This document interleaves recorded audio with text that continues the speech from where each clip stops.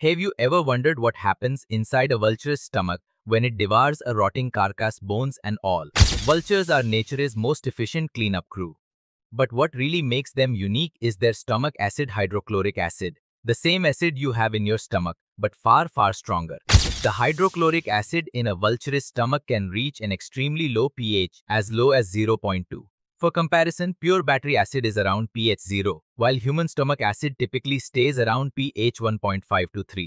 That means vulture stomach acid is not only stronger than ours, one of the most corrosive biological acids known. This super acidic environment serves two critical purposes. First, it kills almost all dangerous bacteria and viruses that thrive in decaying flesh, including botulism, anthrax spores, and salmonella.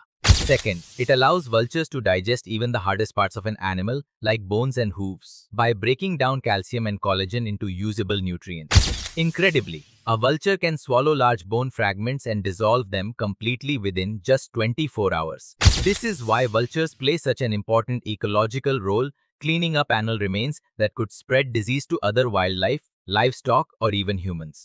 But could this acid melt your bones? Technically, yes, if you were small enough and the acid had time to work. It could dissolve bone tissue into a soft, digestible paste. Pretty amazing, right? Follow for more mind-blowing animal science and discover the wildest secrets of the natural world.